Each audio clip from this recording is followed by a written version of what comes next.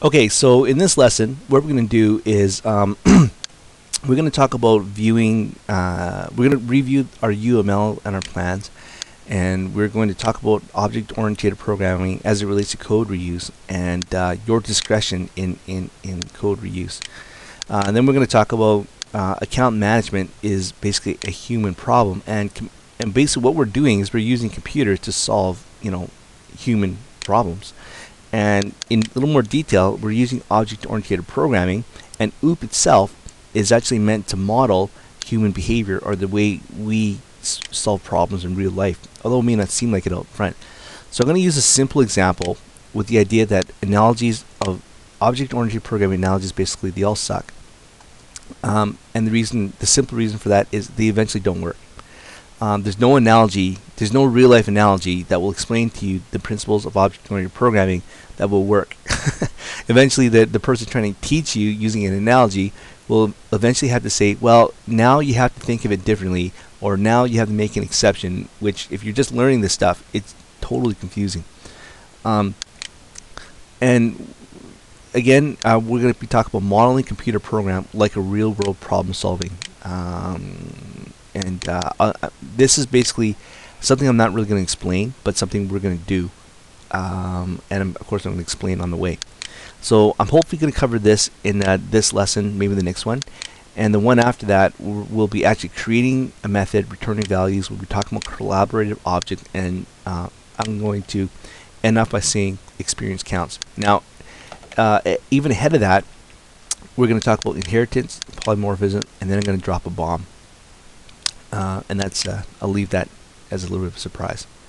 Okay, so let's view our UML plans. Let's talk about OOP code reuse and your discretion and all that. So let's keep it simple.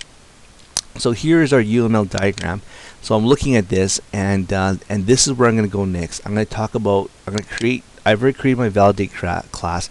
I'm going to create my method in here to check if the number is positive. So again, we decided in the very beginning to put this in its own class because we said to ourselves, well, you know what, checking if the number is positive isn't really that related to the account behaviors or method.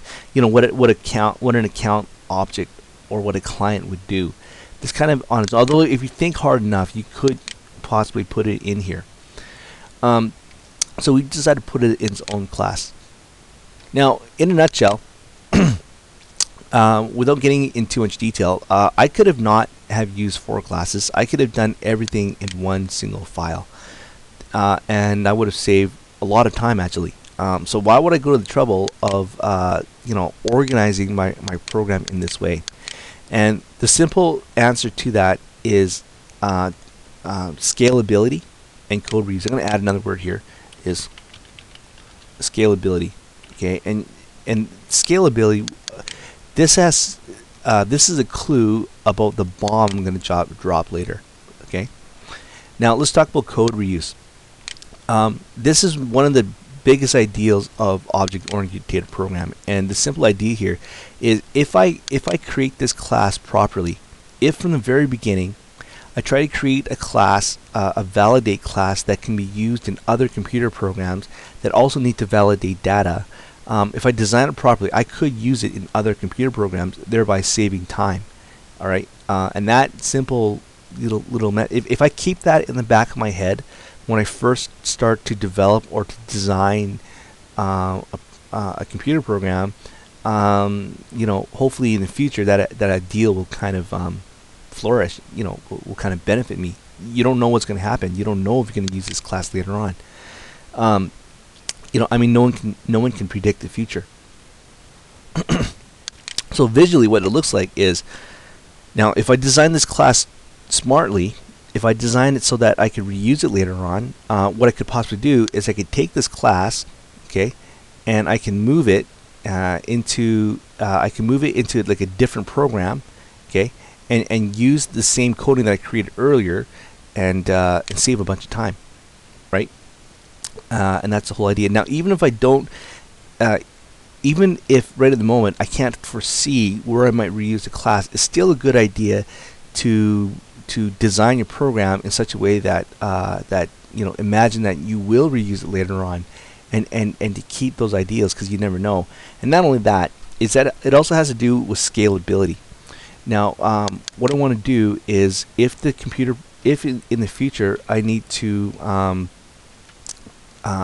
upgrade the computer program, add more features or remove features or change the one it has, I want to be able to do that easily without having to modify the entire program.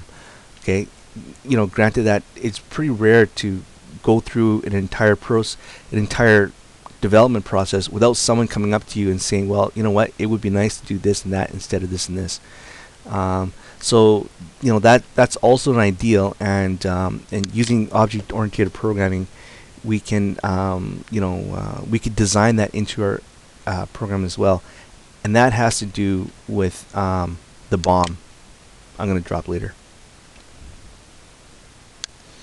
Okay, the last thing we're going to talk about is your discretion in what I just talked about.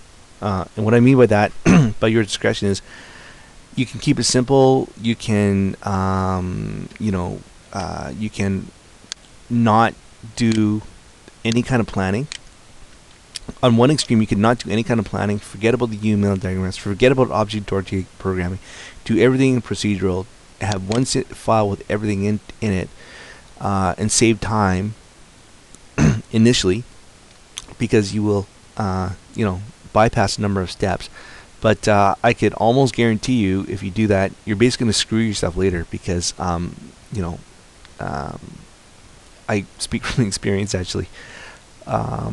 You're gonna pay for it.